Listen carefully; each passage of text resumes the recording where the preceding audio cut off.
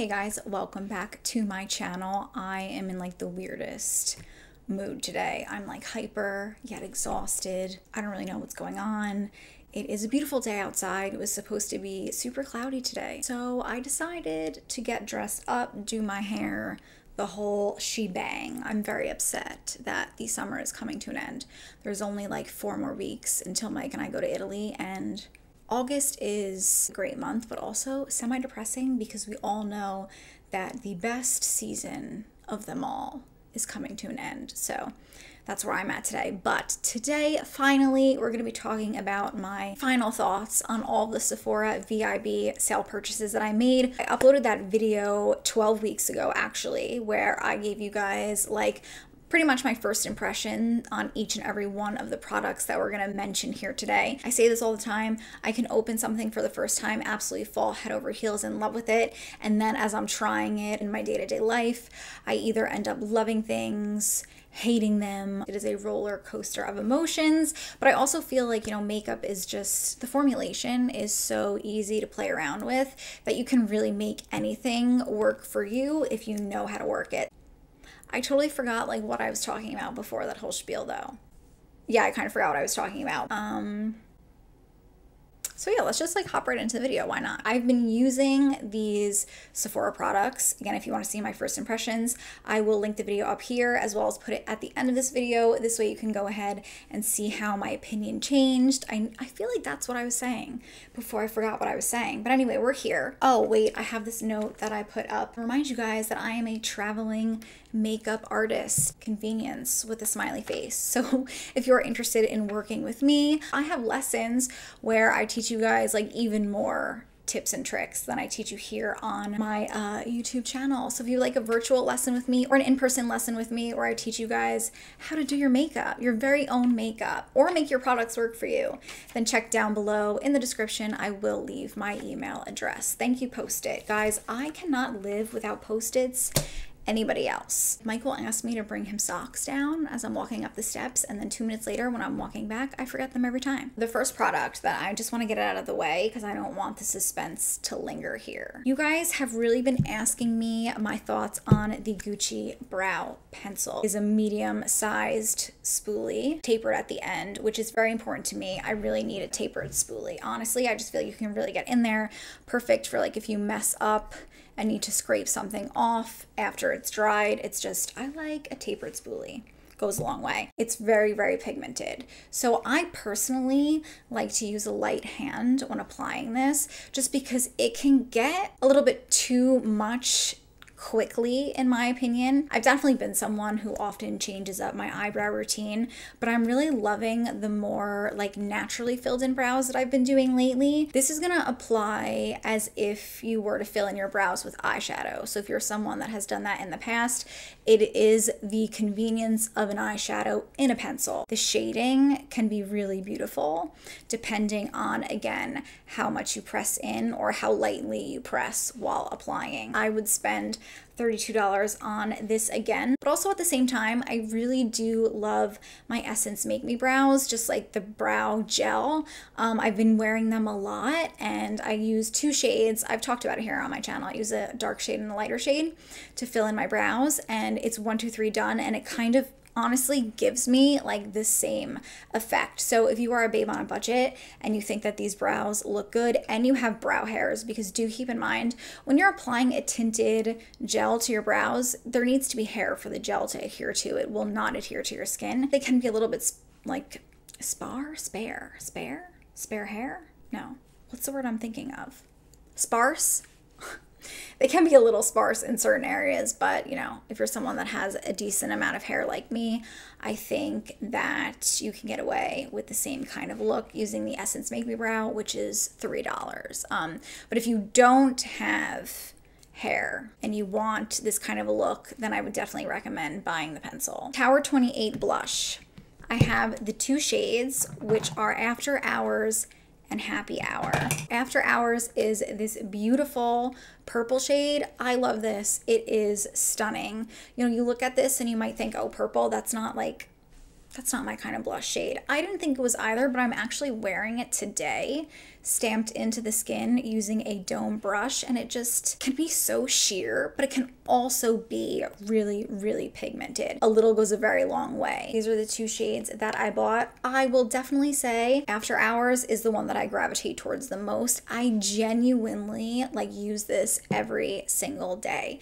This is what I keep in my travel makeup bag when I go to the city. When I get to the office, I just throw some on my cheeks. It makes me look refreshed. It just kind of juices up the skin and gives you that like really youthful, playful, rosy cheek. Like, it's absolutely beautiful. I really love it. But another reason why I really don't gravitate towards Happy Hour is because it has the balls in it, and when but when I would apply it to my cheeks, those little balls would actually press into my skin, and it would make it kind of hard to blend it out. Like, it wouldn't blend out evenly because those balls are like an extra bit of the product, so it would be like a little bit more pigmented. So side note, the balls are still bothering me. The balls are in the way. This also can kind of move the foundation if you have like a few layers underneath or something that's a little bit thicker. So I would just be really, really careful with this and apply it in a stamping motion when applying it. It looks okay over full coverage foundation or like a full face, but I mean, honestly, I don't think it looks as good as with a lighter foundation or no foundation at all, honestly.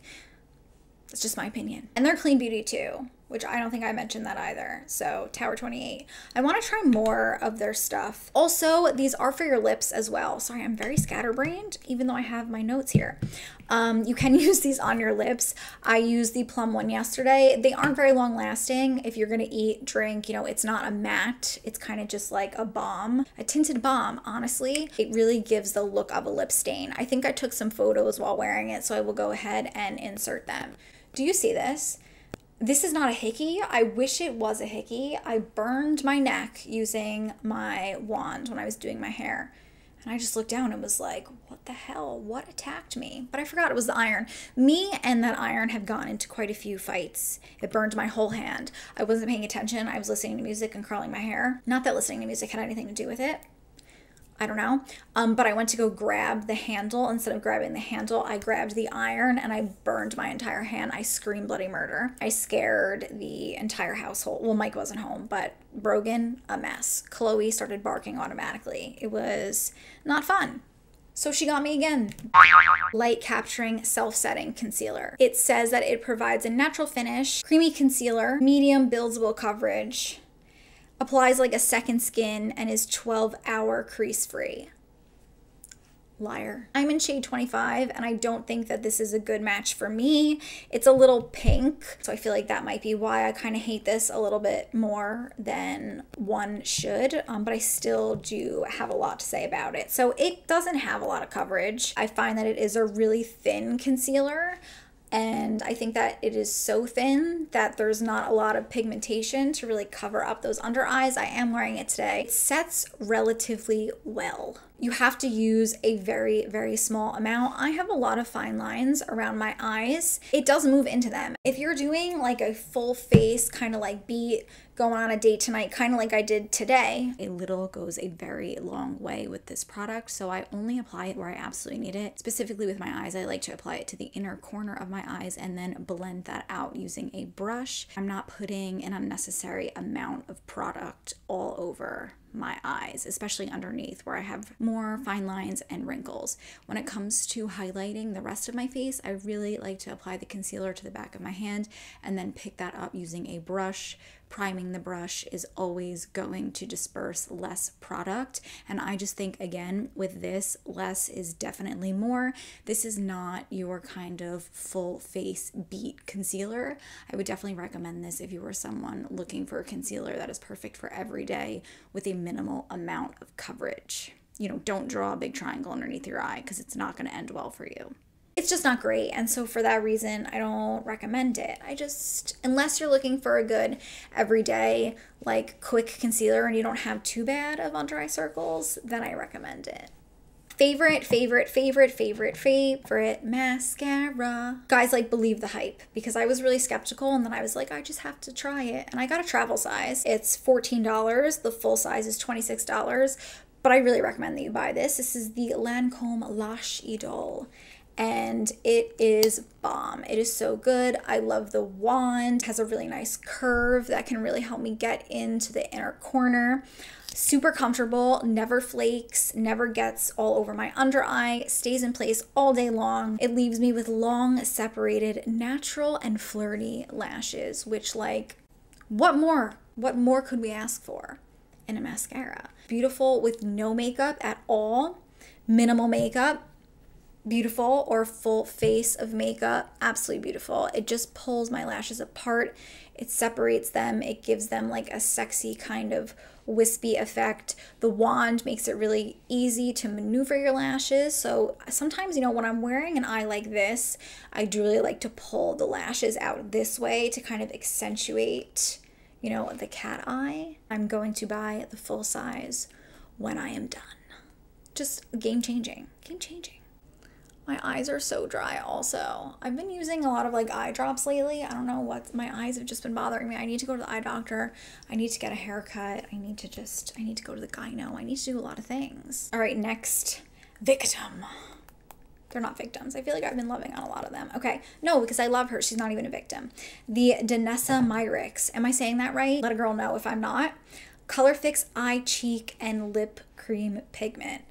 I have to be really honest, I have not used this on my cheeks just because it's brown. I got the shade Exposed. I have not used it on my lips. Maybe we can do that right now. I hate how my lips are like separating.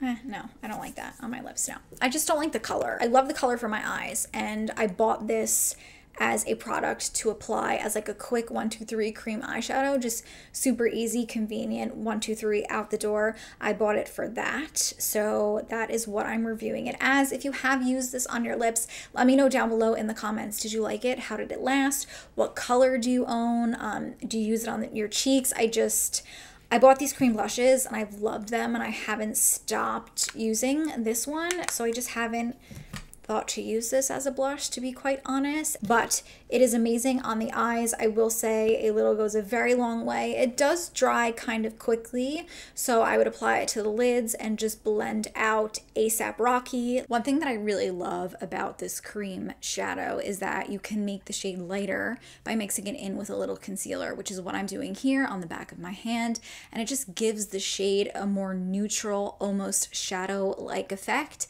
and this product really makes a beautiful eyeshadow primer.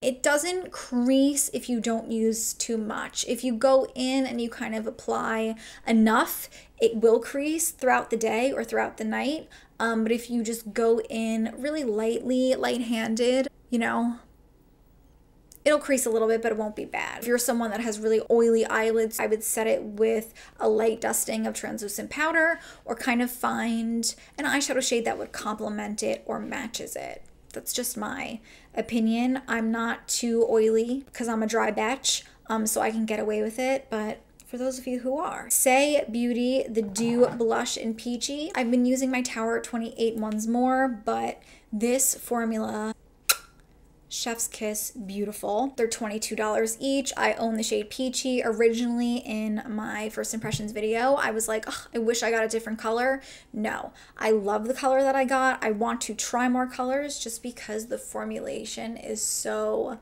amazing, how thin it is, how blendable it is. It doesn't move any of the makeup underneath it. It's beautiful on a full face, a bare face, a light coverage kind of makeup faced day. It's just, this will go the distance for you. If your skin needs a juicing up, this is not as hydrating as the Tower 28 ones. The gel formula will keep you a little bit more moist. And I know no one likes that word, but I can't think. Juicy. Juicy, we'll go with that. What else? Did I touch upon everything in that video? Yeah, guys, that's it. Those are all of the products that I bought at the Sephora sale that I have been using on the regular. I've been playing around with these guys for 12 weeks, and I have to say, there is not a single product that I'm really unhappy with. I mean, I know that I said the concealer was like whatever. It's not bad though, you know? And as always, I figured out a way to make it work. And again, if you're someone that wants to figure out how to get your makeup to work in many ways, or the best way for you, then do be sure to subscribe, click that bell. Let me know down below in the comments section. What did you think of this video? Do you own any of the products that I mentioned here? What is your favorite way to use them? Do you love them? Do you hate them? Whatever it is you guys want to talk about, please be sure to leave it down below in the comments section. I had a wonderful time as always. Thank you guys so much for joining me, and I will see you in my next one. Bye guys. Mwah.